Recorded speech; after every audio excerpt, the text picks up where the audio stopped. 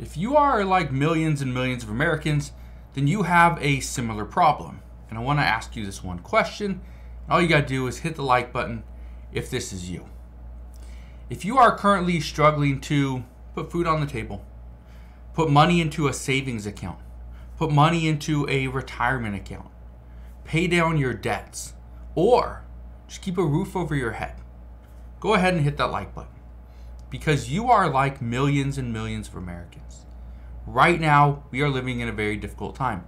We're living in a time where inflation is still out there.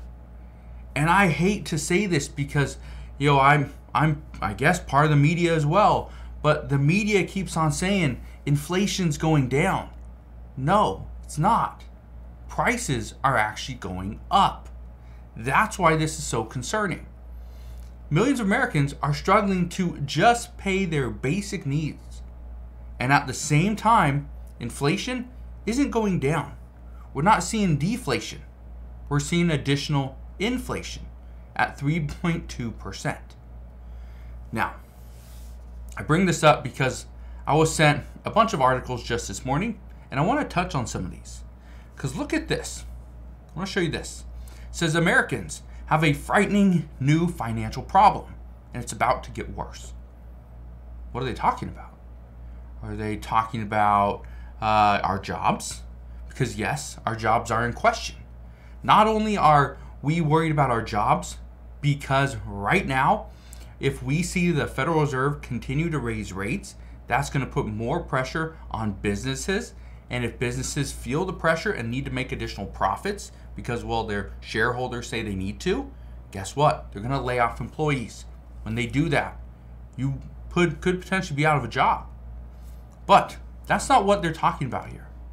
What they're actually talking about here, I don't want to read you some of this. It says U.S. households are blowing through their pandemic-era savings, with many consumer accounts going bust in the third quarter of 2023. That's coming up. And it goes on to say this. It says the Fed cites two studies, one completed in May and a current report released this week. They showed that while American households stacked up savings during the pandemic, those funds are being rapidly depleted in a high inflation economy.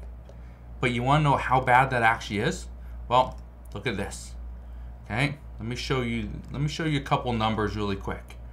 So right here says our analysis suggested that some $500 billion of the $2.1 trillion in total accumulated excess savings remained in the aggregate economy by March of 2023. That means that of the $2.1 trillion, okay, we have used 3/4 of it, a little over 3/4 of it. We only have $500 billion left. That is a lot of money. $500 billion is a lot of money. However, it's not going to save us forever. Now, I want to show you one other thing. Look at this. It says here's why Americans can't stop living paycheck to paycheck. This came out just yesterday. Now, the reason why I thought this was very interesting is because it's not talking about pandemic era savings. It's not talking about our jobs. It's talking about inflation and one other thing. And it's actually talking about, you see it right here, median rent in the US. That is a huge problem. It says the median rent in the US was $2,029 as of June, according to Redfin. That amount already accounts for 61% of median take-home pay. So right now we're seeing reports that we're actually spending our savings, which is problematic. The second one is we are spending 61% of the median take-home pay on rent. 61% of our pay is going to rent, right? That is very concerning. But there's also something else. I want to read you this right here. It says if you combine that with the average $690.75 Americans spend each month on food and out-of-pocket health expenditures that cost the average American of $96.40 monthly, you get a total expense of $2,816 for renters and $2,700 for homeowners. Let me ask you this. How many of you could spend $2,800 on food, out-of-pocket healthcare costs, okay, and rent? Those three things. $2,800 per month on three things. This means your utility bills are not covered. Your car payment is not covered. You want to put fuel in your vehicle? Well, that isn't covered. You want to go see a movie? You want to pay for a cell phone? You want to pay for internet so you can watch some of my videos? Well, that's not covered. So when you add up all those other things, the average American is closer to $4,000 per month. And let me ask you this. How many of you could afford $4,000 per month in payments? And get this, you still got to put money aside for savings. Still put money aside for, right? Yeah, investments, retirement. Yeah. How can you do that? How can you afford that if you're not making that much money? Well, this is why some say it's only going to get worse. This is an article from Bloomberg. It says U.S. housing affordability hits worst point in nearly 4 decades. And I can tell you it is. Millions of Americans cannot afford a home. They cannot afford to rent a home. Not only because they can't afford the payment, but they can't afford the first and last month and the deposit.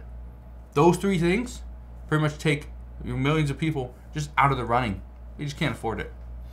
Now, I'm only bringing this next thing up because this is something that many people were saying he's done a lot. He's really helped.